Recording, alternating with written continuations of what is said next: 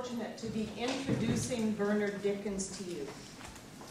He is Professor Emeritus of Health Law at the University of Toronto Faculty of Law. He's also co-director of the International Reproductive and Sexual Health Law Program at the University of Toronto. He is as well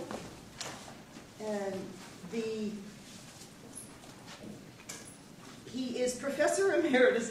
There's so much on here that it's hard to. He's Professor Emeritus also of the Faculty of Medicine and the Joint Center for Bioethics at the University of Toronto. It's hard to know how to limit myself in this introduction and not to be too effusive. But one is awestruck reading his biography. For one thing, he has 2 real doctorates as well as some honorary ones. One doctorate is in law and criminology, and the other is in medical jurisprudence. Bernard is co-editor of a number of international journals, all to do with health law. He chairs the Ethics Advisory Committee of the Public Health Agency of Canada. He's both a Fellow of the Royal Society of Canada, which is a very high distinction, and likewise a very high distinction, he's an Officer of the Order of Canada. He has, just way too many for one person, publications and committee service both in Canada and internationally. If I kept outlining even in brief for you, we would be up to 1:30 and the seminar would be done. So I'm about to give Bernard the floor, but I just want to mention 2 more things. One is that he chairs the Ethics Committee for the International Federation of Gynecology and Obstetrics, and this informs the topic of today, which, as you likely see there, is the legal scope and limits of conscientious objection by healthcare providers. So please join me in welcoming him.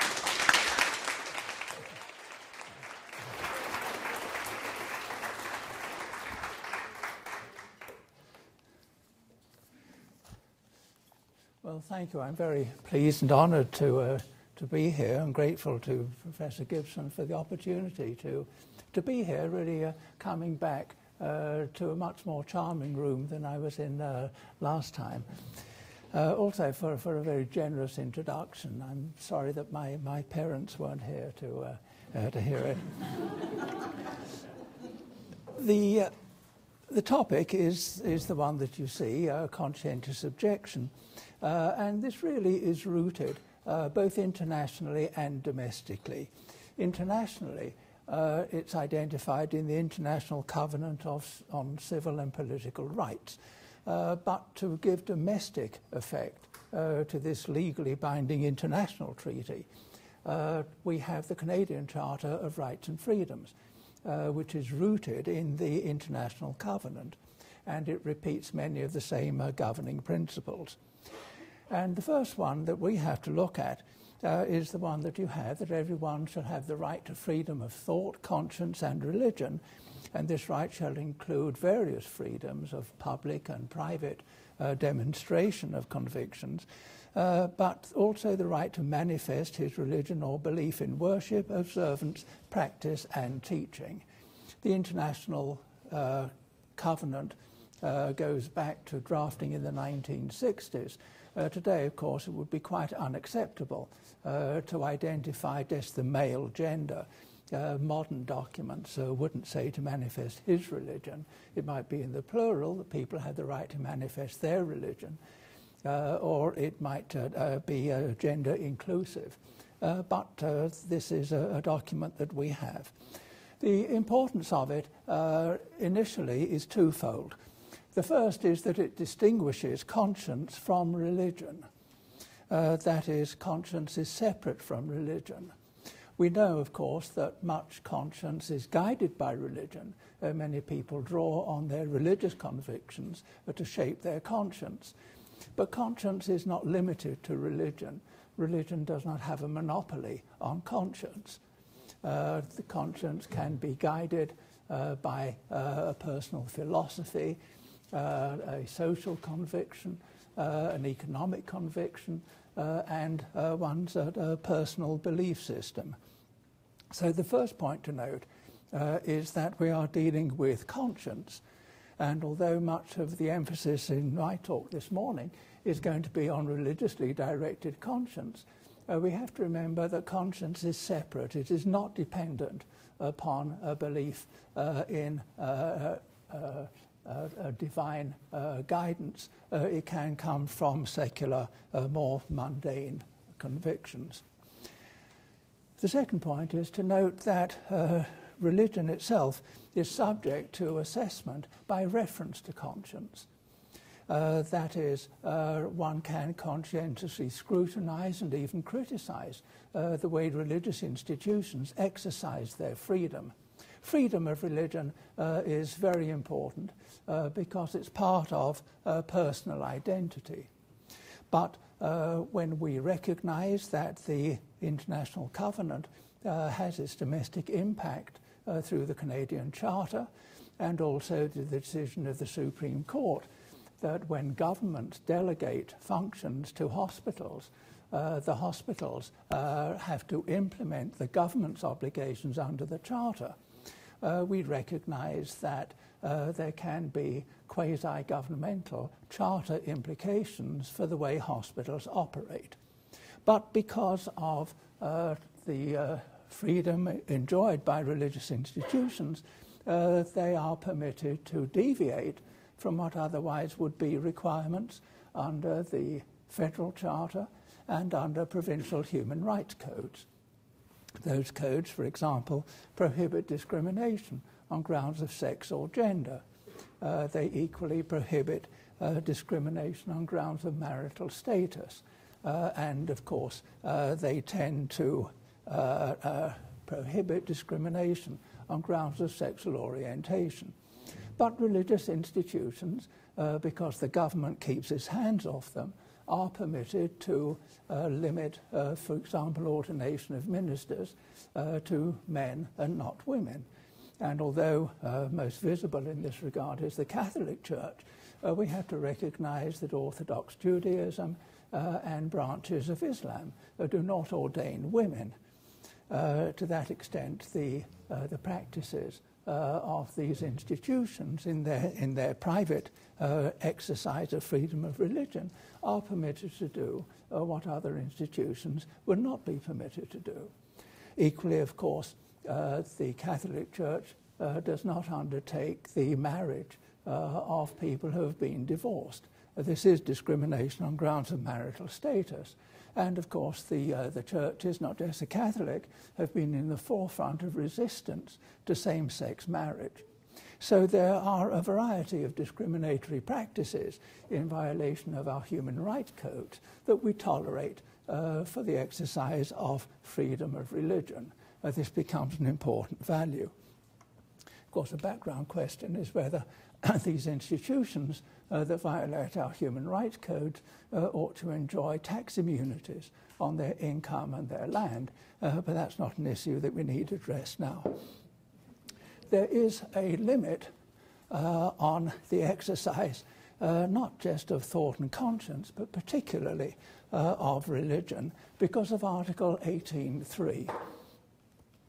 This provides that freedom to manifest one's religion or beliefs may be subject only to such limitations as are prescribed by law and are necessary to protect, the full quotation is, to protect public safety, order, health or morals, or the fundamental rights and freedoms of others.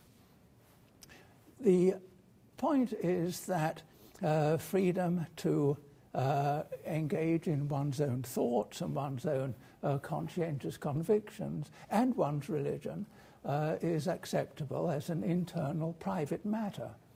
But the exercise of, in the language, religion or beliefs in a public manifestation can be limited by law. That is, under the rule of law, there can be legitimate limits. Now, this is something that we're familiar with in the context of the Charter. That is, freedom to profess thought, conscience and religion, but in particular freedom to profess conscience is absolute. but freedom to act on one's conviction, that is to manifest religion or beliefs, can be limited by the rights of others. And this requires a balance, that is balancing which rights can prevail over other equally legitimate rights. And this balancing is something that we're familiar with in the Canadian Charter of Rights and Freedoms. The Charter begins with, as you would expect, numerically, Section 1, and the fact that it is Section 1 is important because that provides, in a very crude synthesis, that you are guaranteed to enjoy all of the following rights and freedoms unless you are not. And you would not be free to enjoy them because they are subject, in the language of Section 1 of the Charter, subject only to such reasonable limits prescribed by law as can be demonstrably justified in a free and democratic society. So one can think what one wants, one can move in accordance with one's conscientious values, and one can also maintain one's religious beliefs. But to manifest religious or other beliefs can be limited under the law. And so the balancing exercise is one that we are familiar with at the international level under the International Covenant and domestically in Canada because of the impact of Section 9. Underlying this is that one's religious convictions are essentially private, and we know that private institutions, perhaps subject to provincial human rights codes, can discriminate. These are points that I've made in the context of religion, but it applies equally to private associations. We've recently seen in the sporting field that a well-publicized golf club in the United States has changed its rules and actually permitted the inclusion of women. The exclusion of women until about 2 weeks ago was not unlawful. As a private institution, they were entitled to exercise that judgment. The difficulty that we have in the health context, however, is that licensed health professionals enjoy a legal monopoly. That is, there would be provincial offences for the unlicensed, unqualified practice of medicine and certain other health professionals. And the discharge of professional functions has a public aspect, and it raises questions of whether it is an abuse of monopoly granted by law that practitioners in a given area all exercise conscientious objection with the effect, and sometimes one could suspect the purpose, of making particular medical procedures inaccessible to those who depend on them. That is, those who don't have the means, the money, the leisure to go elsewhere for treatment. So one has difficulties in this regard. Conscientious objection is limited to direct participation in procedures, but in order to accommodate freedom of conscience, employers are expected to maximize individuals' capacity to exercise their freedom of conscience. But this is limited to direct participation in procedures such as abortion, contraceptive sterilization, the prescription of contraceptive drugs, emergency contraception, and also not to limit ourselves to the beginning of life. There are conscientious objections to many end-of-life procedures. That is, there can be control and there can be objection of withdrawing dependent people's access to nutrition and hydration, so-called terminal sedation. Some see as analogous to killing patients, and they find it objectionable. And although my focus is on the beginning of life, we have to remember that we have the full spectrum of life experiences that can offend individual conscience, particularly religious conscience. And this ought to be accommodated because of the respect that we have to give to freedom of conscience, including freedom of religious conscience. There is an exception, except where a woman's life or permanent health is in danger. We are dealing essentially, of course, with women in the reproductive field. But this is not to say that one's religious conscience or one's conscience motivated by other incentives is limited to a religion. This is not too much of a difficulty, though, where survival, life, and the preservation of permanent health is at risk because of the philosophical doctrine accepted, for example, by the Catholic Church of double effect. That is, if one finds a woman's life endangered by continuation of pregnancy, then terminating the pregnancy may in effect be abortion, but it would be characterized as a life-saving intervention. The secondary effect may be unavoidable, but it's not the primary purpose, it's not intended. The analogy in the male field is if a man has cancer of the testicles are removed and he becomes sterile, but that's not a sterilization procedure, that's a life-saving procedure.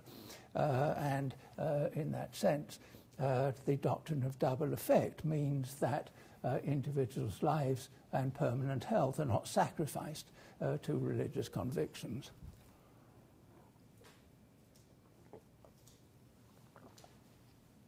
In the reproductive health field, just as a side issue, there are now experiments with the donation, the transfer of testicles, so that a man who loses his ability to fertilize an ovum can in fact father a child by organ transplant.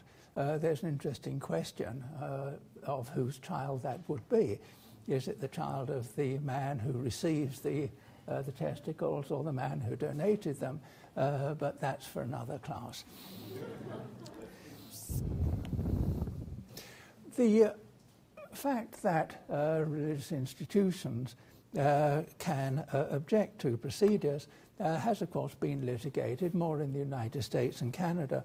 But there was a case in 1989, a case of Brownfield against the Daniel Friedman Marina Hospital in California, where marinas are. Brownfield against the Daniel Friedman Marina Hospital, a decision of the California Court of Appeal in 1989 involving a rape victim who was treated, but she wasn't offered what we would call emergency contraception.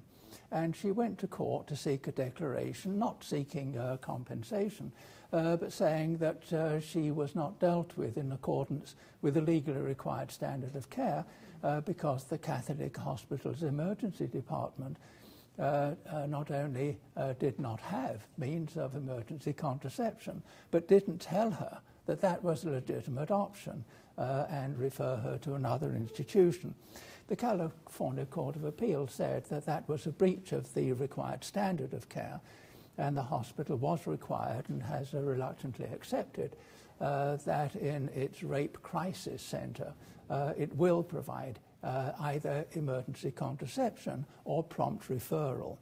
And it really makes the point that when institutions are discharging a public function, then they have to meet public standards, even if their religious convictions are to the contrary. The accommodation then of conscientious objection is to direct participation in procedures. If we're thinking about surgical abortion, or even for that matter medical abortion, or sometimes called medication abortion, non-surgical abortion, those who would be directly involved are entitled to the protection of their conscience by exemption from liability. In the Brownfield case, the Catholic hospital invoked its protection against undertaking abortion procedures. But the court determined that abortion is not simply a medical matter, it is a legal matter, and emergency contraception was designed to and operated to prevent pregnancy. It was not abortion, and therefore the hospital couldn't invoke its immunity from having to undertake abortion. But if one is dealing with, for example, surgery to terminate a pregnancy, or for a tubal ligation, a sterilization procedure, then those who otherwise would be expected to do it, gynecologists, are entitled to invoke their religious protection, their protection of their religious conscience. Equally, operating theatre nurses who find this objectionable are entitled to say that this is a practice they will not undertake. And we're going to make the point that when health professionals disclose in advance to potential employers the practices within the scope of their specialty that they decline to undertake on grounds of conscience, they are protected by against discriminatory practices. That is, they can't be refused a job because of their religious conscience. In most cases, there may be exceptions. If, for example, a hospital finds that all of its obstetricians, gynecologists will decline to undertake certain procedures, and the hospital has a community dependent on that hospital for services that existing staff members decline to undertake, then, of course, it becomes a bona fide condition of future employment that future applicants will undertake the procedures that the hospital is obliged to make available. And if its existing staff create barriers to that, the hospital overcomes those barriers, and it can then select who it will recruit. And, of course, the condition of employment is that the practitioners will undertake what certain of their colleagues refuse to undertake. But there is an obligation on the part of employers generally to be reasonably accommodating of the conscientious convictions, religious or otherwise, of potential and actual staff members.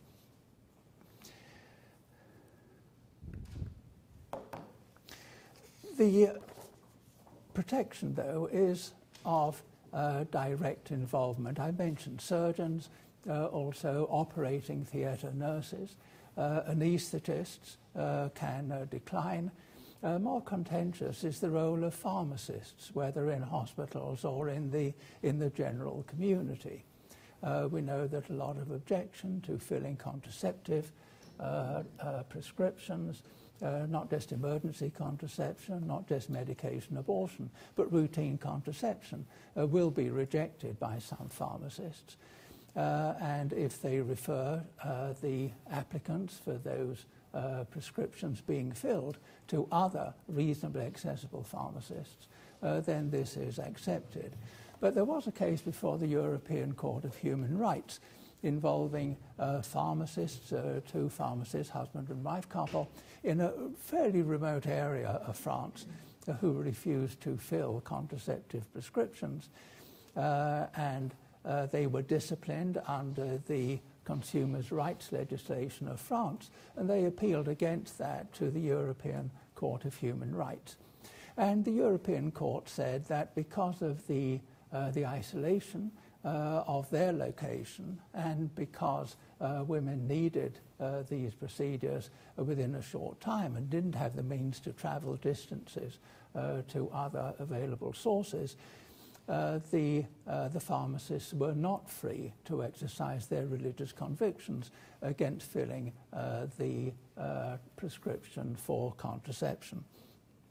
This is the sort of thing that in practice one would hope to accommodate in an area such as an urban centre where there are alternative means of recourse, and one would expect pharmacists who refuse to fill formula to complete prescriptions to refer their patients, their potential patients, to other providers. But the European Court said that because of the isolation in this case, the pharmacists were not free to exercise their religious conscience. The court said that there were many other areas of activity in which they could manifest their religious and conscientious convictions, but not to deny treatment to those who needed it. And of course this goes back to Article 18, subsection 3 of the Convention on Civil and Political Rights. This is a legitimate limit. The role of nurses becomes difficult in the area of abortion. I've mentioned that nurses who find this an objectionable procedure are entitled not to take part, but routine functions would include, for example, with orderlies, but clearing up after surgical procedures. And it is distasteful in a late-term abortion to clear up what results from the dismantling of the limbs of the identifiable fetus. This is very distasteful, it's very distressing, and the question is whether nurses who conscientiously object are entitled to place the entire burden of that responsibility on their colleagues, or whether this is something that they have to share equally. Clearly, after the procedure is undertaken, tidying up after it is not participation. Equally, of course, there are objections that have come up in Latin America to admitting patients for abortion procedures.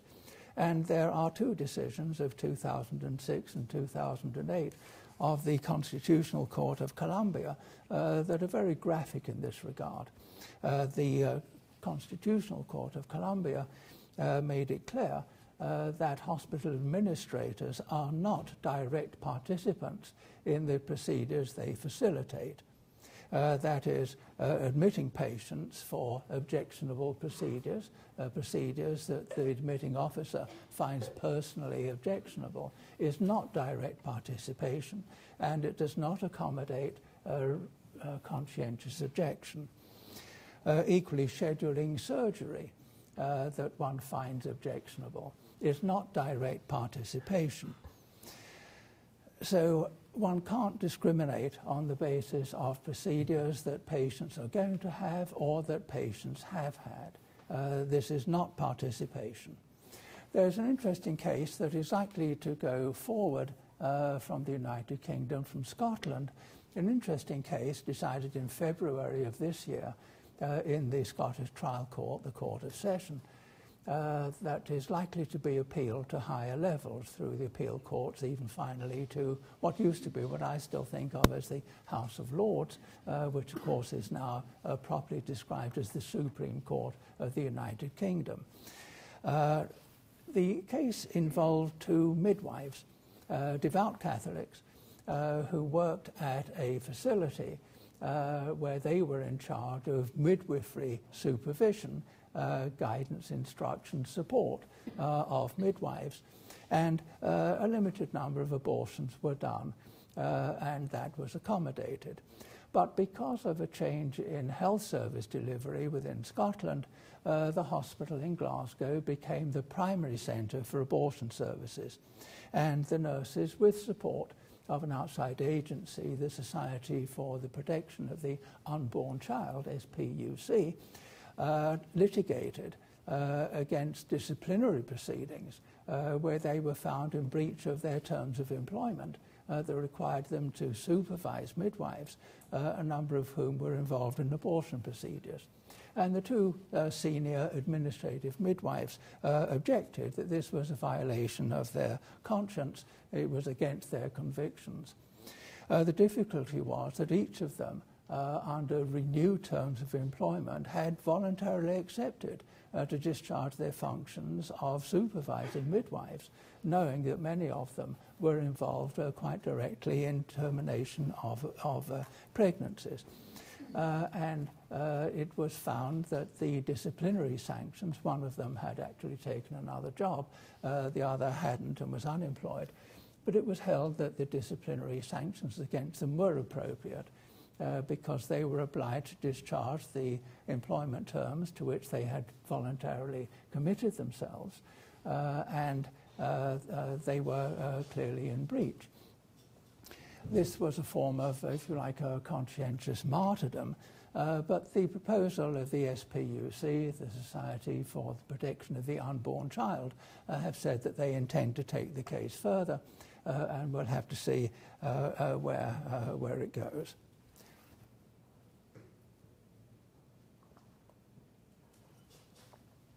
The involvement of nurses, as I was about to say, is significant because a number of terminations of pregnancy are conducted by a saline injection or the use of prostaglandin techniques, and those involve doctors inserting the catheter into the woman's abdomen. But it's then the nurses who administer the drugs and moderate the flow of the drugs, and of course deal with the consequences, the expulsion of contents of the uterus. And this was litigated in the United Kingdom in the late 1980s because the Royal College of Nurses, on behalf of nurses, said that this leaves nurses vulnerable to prosecution because the United Kingdom Abortion Act of 1967 gave doctors protection. But it didn't protect anyone other than doctors in the language of the statute. And the nurses said because they are hands-on conducting the abortion procedure, they could be vulnerable to, in the United Kingdom law, the Offences Against the Person Act of 1861. Abortion is punishable with up to life imprisonment. And the Royal College of Nurses, perhaps in a challenge, said that this leaves nurses vulnerable and they are not obliged to implement procedures that leave them vulnerable to these sanctions without regard to a personal conscience. The highest court, at that time the House of Lords, ruled that those who are acting under doctors' direction, that is nurses, are covered by the doctor's immunity, and therefore these procedures would leave the nurses immune from legal liability. But because they clearly are involved, they have the freedom of conscience to object. And in those circumstances, nurses can object to this level of direct participation. This is in contrast to other nursing functions, serving meals, making beds, looking after the general hygiene of patients. That does not attract conscientious objection. That is, those who have to prepare patients for medical procedures, not necessarily immediately preoperative, that can be seen as part of the direct procedure, but those who undertake auxiliary services before or after surgery cannot invoke rights of conscientious objection. Institutions such as hospitals do not have a human right to claim conscientious objection. Now, this is a point that's been contested, but it was clarified for international purposes by the two decisions of the the Constitutional Court of Colombia, the 2006, amplified in the 2008 decisions, saying that institutions such as hospitals or clinics cannot invoke the human right to claim conscientious objection. Whether institutions can claim conscientious objection is something that has been contested under international human rights provisions. Both the European Court of Human Rights and the Inter-American Court of Human Rights have grappled with this issue, but have come to the general assessment that ecclesiastical institutions, church-based or religious institutions, churches, mosques, synagogues, are entitled to freedom of religion, and they can choose, for example, who they are going to permit to discharge their religious functions. And obviously they want adherence to the religion they profess. But institutions that are secular, community institutions, cannot invoke institutional rights of conscientious objection. Obviously, hospitals are not licensed to practice medicine. That is, they are not direct participants in the procedures they accommodate and facilitate. And in that sense, they are not free as institutions to regulate particular procedures on grounds of conscience. Of course, we tend to focus here on, in particular, Roman Catholic hospitals. They're very visible. They're dominant in many areas in the United States because of the burdens, the financial burdens of hospital management.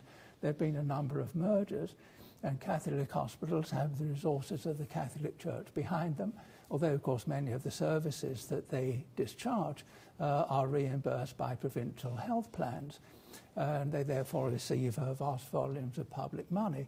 Estimates for 2002 were that Catholic hospitals in the United States of America in 2002, the last year for which we have figures, received $45 billion of public money through Medicare and Medicaid.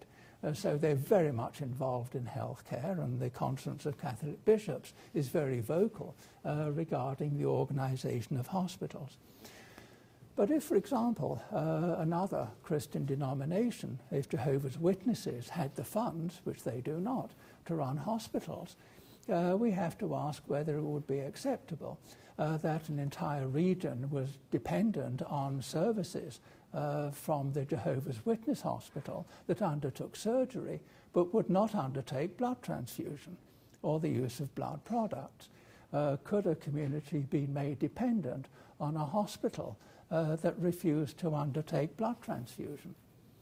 And if not, then how can we rationalize whole communities being dependent on hospitals that won't undertake medically indicated terminations of pregnancy, sterilization procedures, abortion procedures, or comfortable, dignified end-of-life procedures?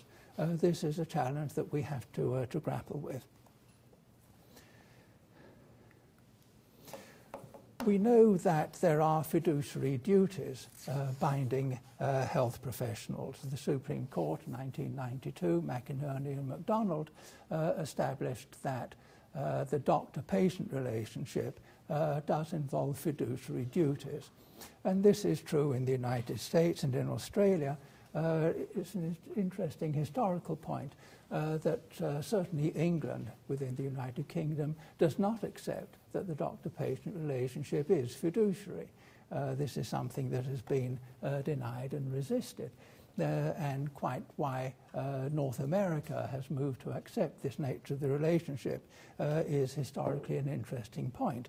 But the Supreme Court has made it clear that Canadian providers are bound by fiduciary duties. And these duties involve at least three elements.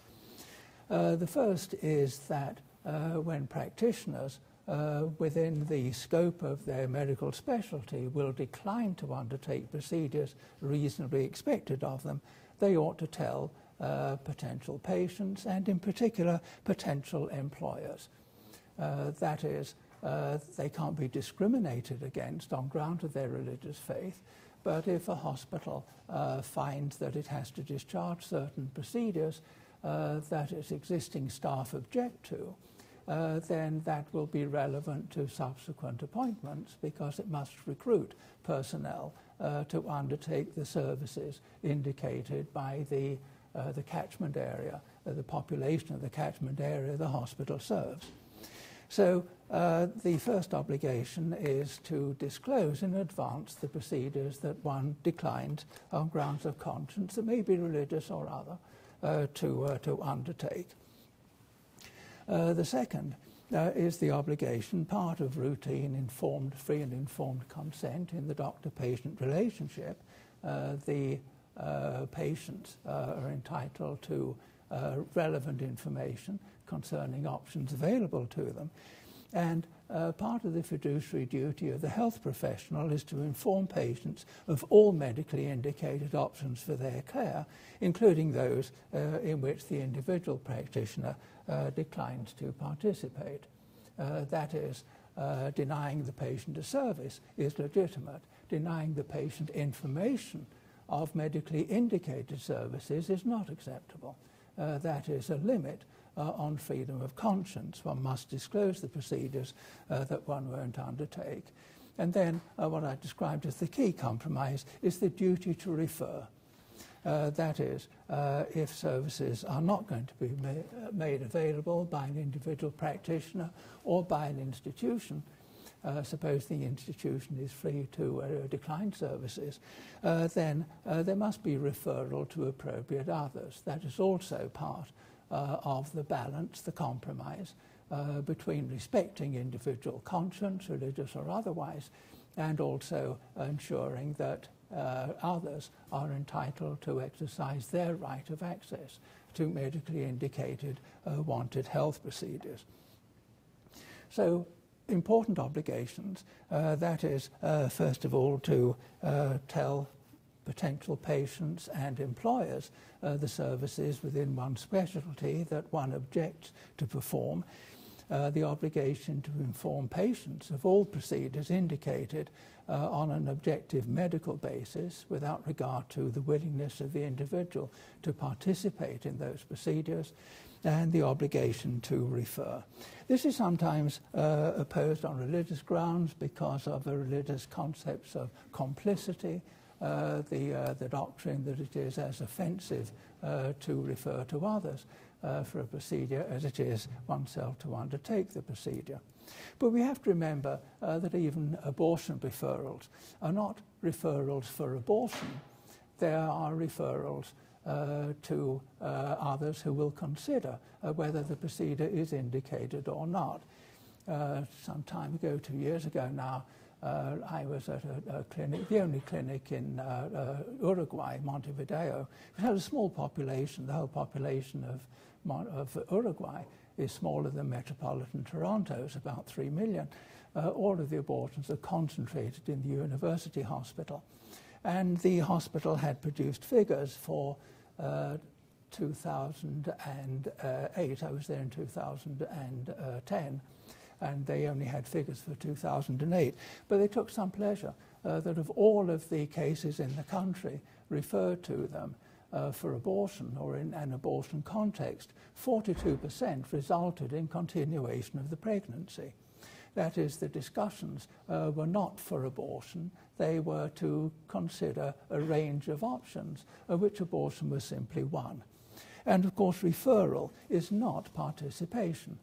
Doctors who refer to others for procedures they won't undertake on grounds of skill or on grounds of conscientious objection, the doctors who make the referral are not participants in the subsequent discussions and procedures. They don't share fees, that is a fee splitting, a legal and ethical violation. If the discussions and if the subsequent procedures are conducted negligently, the doctors who refer are not parties to their negligence. And if the procedure should be criminal, again, the doctors who refer are not participants in that crime. So referral is not participation, and it does not attract the right to conscientious objection. The last point I'm going to make is that conscientious objection can include objection to comply with hospitals' restrictive directives. This is what I call a conscientious commitment, making the point that religion does not have a monopoly of conscience. There can be a conscientious conviction, not simply to decline to undertake procedures, but positively to undertake them. There was a perspective article in the New England Journal of Medicine this month on the 13th of September called Recognizing Conscience in Abortion Provision that makes the point that respect for conscience ought to be symmetrical. That is, one ought to respect the conscience of those who object to undertake the procedures and equally respect the conscience of those who are willing to undertake those procedures. And that could include in facilities, in hospitals, that claim those procedures are objectionable and immoral. That is, in the same way that secular non-denominational hospitals have to accommodate the religious conscience of those who object to undertake procedures. religiously sponsored hospitals have equally to accommodate the conscientious convictions of those who want to undertake procedures that the hospital itself, through its senior management, who may not be a doctor, may be a bishop, finds unacceptable.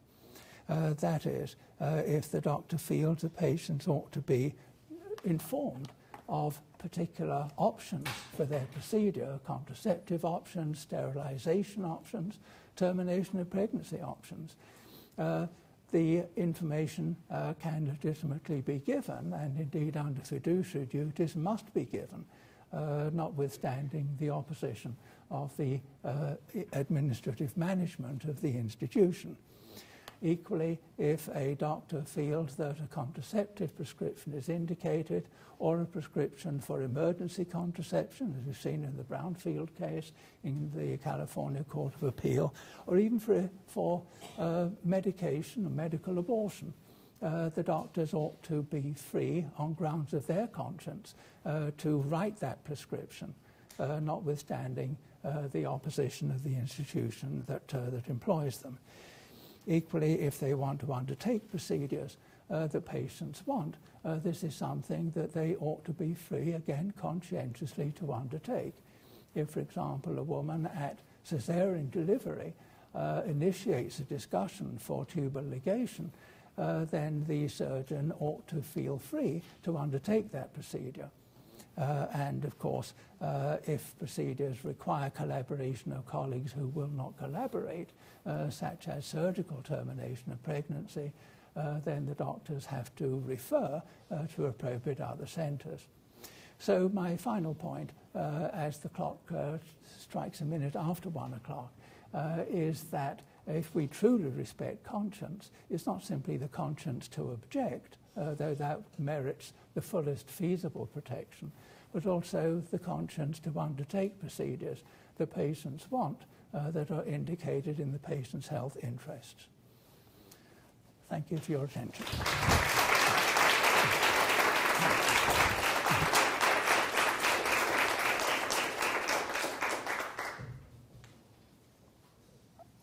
That was fairly non-contentious. I doubt that there are any questions, but please feel free.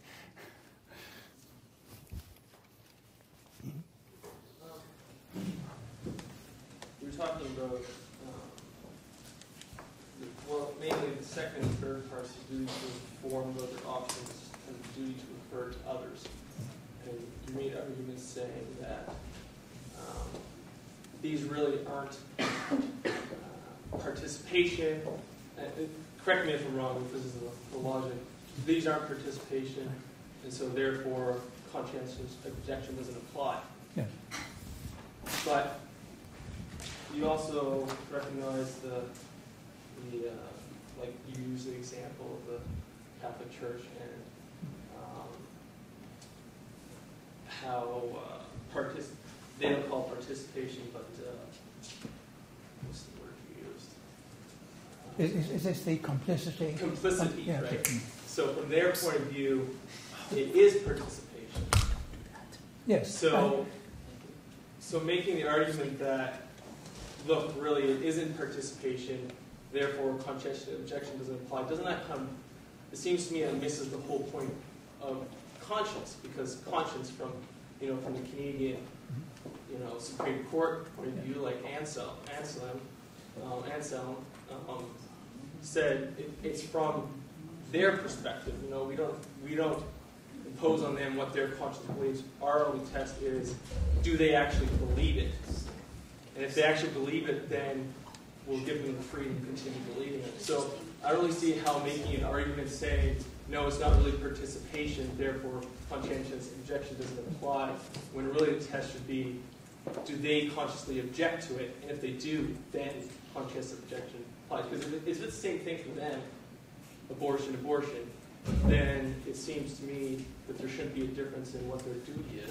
Yes, this implicates the rule of law. That is, Article 18.3 says that the exercise of religion or beliefs is subject to the rights and freedoms of others when prescribed by law. And doctors and hospitals, recognising that when we speak about prescribed by law, that involves also the declaratory function of the common law. But because of the fiduciary duties that doctors owe and the contractual relationship, if there is one, the obligation to refer is imposed by law. If that offends conscientious convictions based on complicity, then this is a problem within those who hold that conviction. But that does not entitle the withholding of indicated procedures, the fundamental rights and freedoms of patients who are dependent on those monopolistic professionals for access to care. The complicity argument is based on extending the prohibition of access to services, and that is subject to legal limits. The Catholic Church has said, for example, that with a certain disdain for democratic law, because the Church declares a revealed divine law, one can engage, indeed one can have an obligation to engage in civil disobedience and defy the law in observance of the so-called higher law. But that is rejected under the rule of law. When there are legal duties, then they have to be observed. The courts have said that those required to refer can feel conscientiously discomforted, and they can find this a violation of their religious faith. But the acceptance of this concept of complicity would result in services being denied to those who are legally entitled to them. And this is part of the balance. That is, the balance favours patients who are dependent on health professionals with a monopoly to provide those services. This is simply a problem that the Catholic Church has to accept. In the same way, for example, that the Catholic Hospital in the Brownfield case, under direction of the California Court of Appeal, had to make emergency contraception available, even though within the Catholic conception that could violate its prohibitions of undertaking abortion. This is simply a limit of accommodation of religious conscience. Well, see, that's my point, is that from their perspective, it's the same thing. Yes. And then it's not really balanced at all, because you have to arbitrarily say, no, this doesn't make sense. Your conscience doesn't make sense at this point, and that's why we're not going to allow this. And those of that conviction should not voluntarily place themselves in positions where others are dependent on them for services, including referral, they're not willing to undertake. That is, their choice of profession is subject to constraints, and they have to decide what to do. Courts have to deal very carefully with this, but at times they're willing to. In 1938, in the leading common law abortion case, the Queen against Bourne, where the court dealt with conscientious objection, the judge perhaps went too far in saying that doctors who hold the belief that they shouldn't undertake those procedures and shouldn't refer for them should not practice clinical medicine.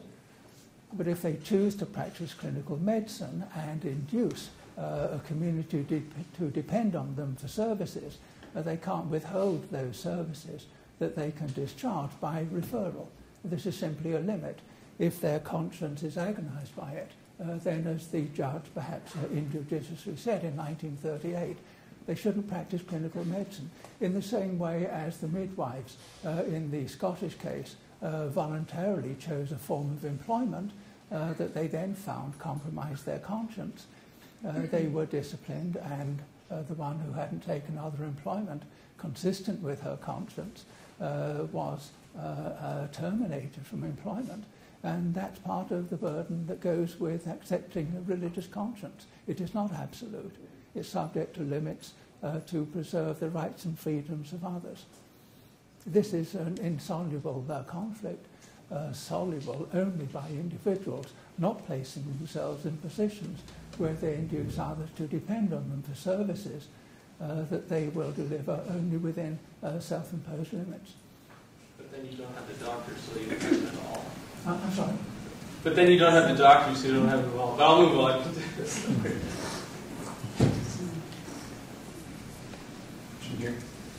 So I'm wondering about the last point where you talked about the symmetricity, that's the word, between the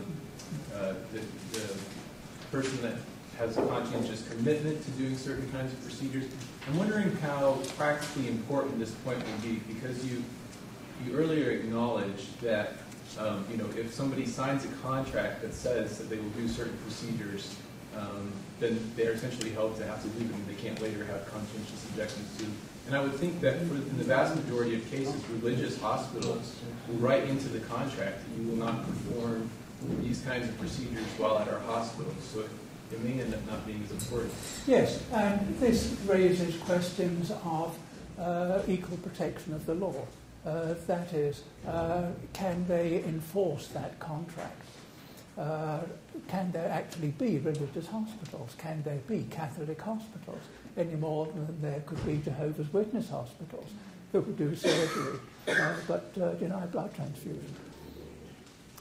If one accepts equal protection of the law, then in the same way that non-denominational hospitals are required maximally within reasonable limits to accommodate the conscience of those who refuse to undertake procedures. That is, doctors are engaged, obstetricians and gynecologists are engaged to undertake procedures within the scope of their professional specialty, but they are allowed to decline procedures. That is also breach of contract, but that is accommodated. If one accommodates breach of contract by those who refuse to undertake procedures they're committed to, then one ought to accommodate those who undertake procedures that contractually are denied to them. And it raises questions about whether that is a lawful contract or whether it's against public policy. For example, in December of last year, a hospital merger in the United States, in Kentucky, was proposed between a Catholic and a non-Catholic hospital, with the undertaking that the new emerging procedure would be a Catholic hospital. And the governor of Kentucky refused to validate that merger, saying it's against the public interest because it would result in services, particularly to women, reproductive health services, being denied. So questions of public interest weigh in the balance. And if there are restrictive clauses of employment in contracts between health professionals and hospitals that have induced whole communities to depend on them for care, then one could have an argument in court that those restrictive clauses are against the public interest and not enforceable. And this is a ground for legal challenge and contest.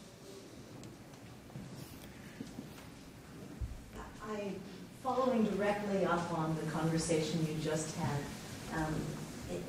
and I've been wondering even prior to that about the extent to which your argument depends on whether the whole community is dependent on it. And I was thinking about both sides, the conscientious objection side and the conscientious commitment side. Is that a necessary element in your view?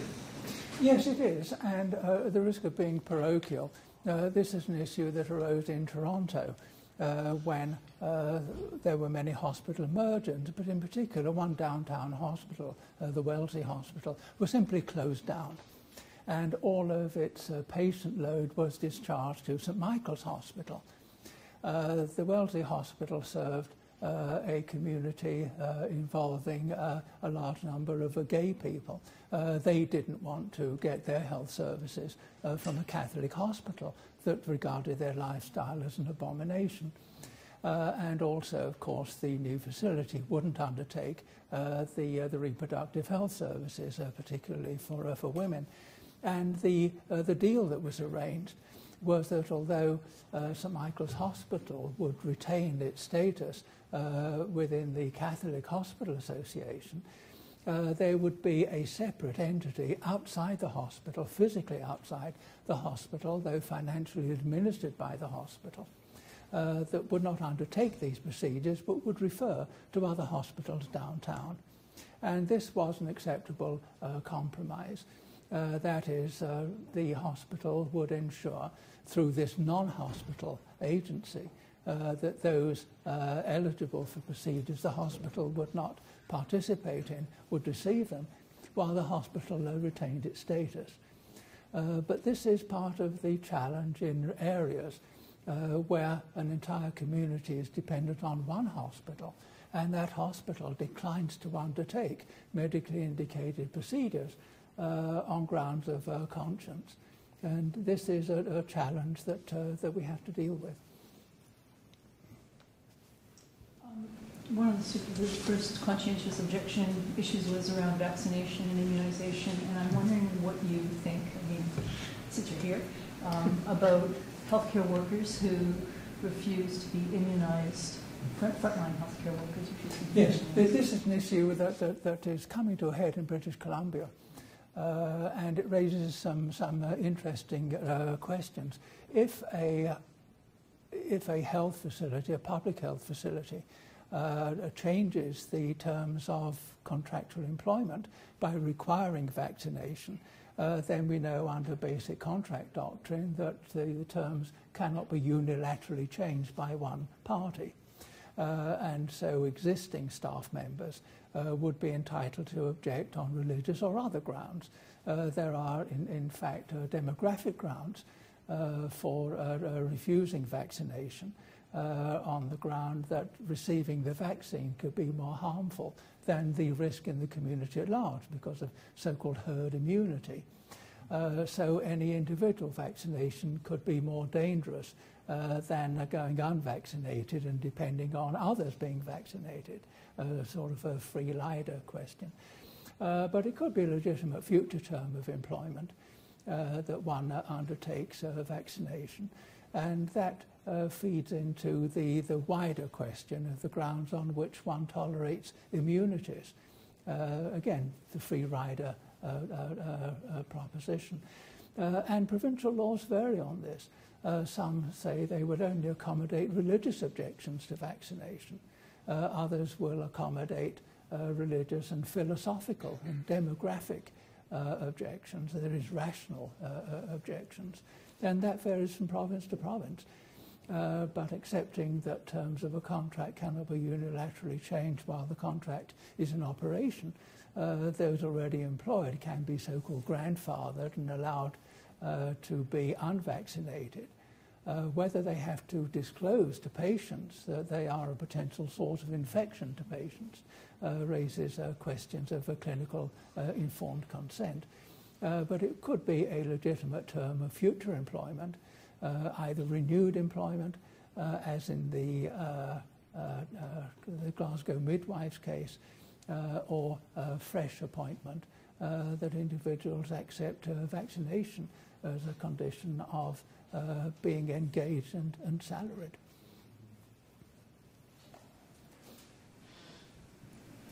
I was very interested in your comment about the pharmacists refusing to or object or dispense. I've got a hearing aid. With pharmacists refusing to dispense birth control. I'm sorry.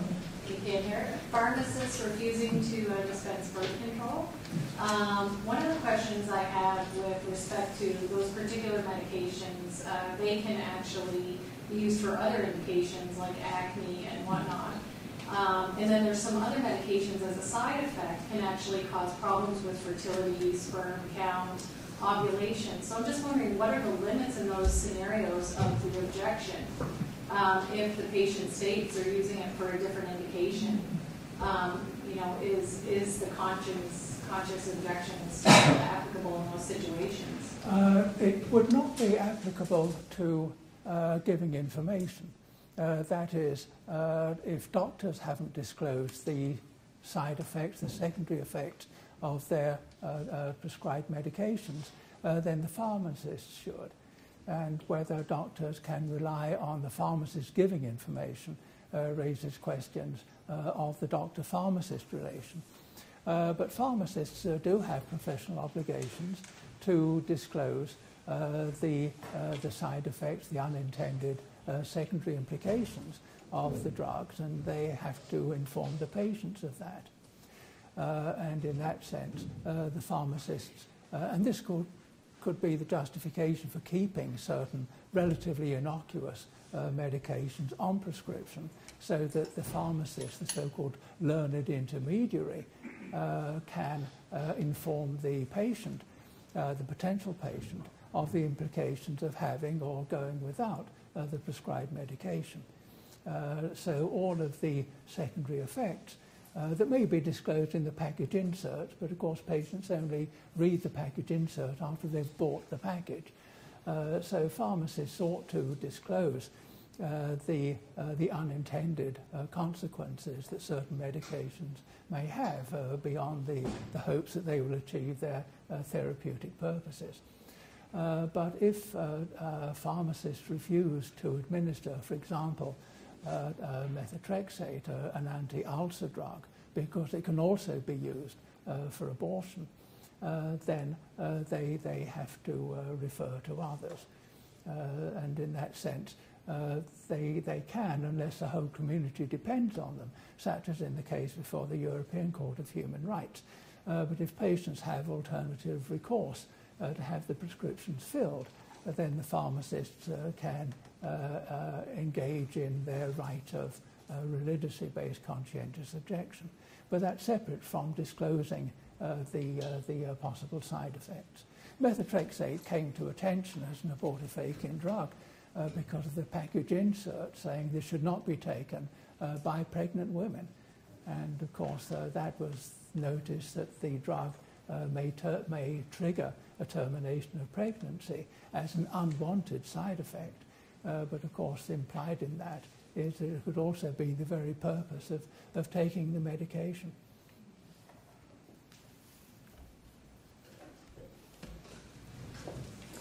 So before I ask you to join me in thanking Bernard, I will advise you that the next seminar in our series is Friday, October 12th.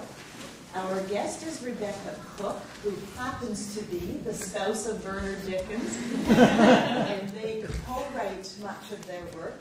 And Rebecca will be speaking with us on the discriminatory effects of criminal abortion laws, prejudices, stereotypes, and stigma.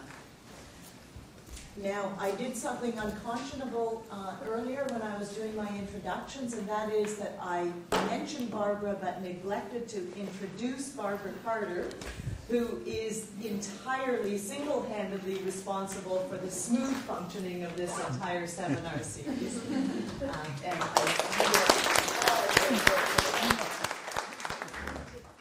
We're also very grateful to Bernard.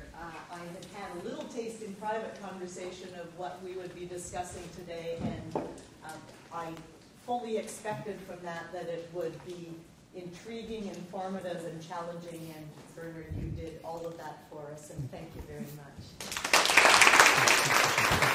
much.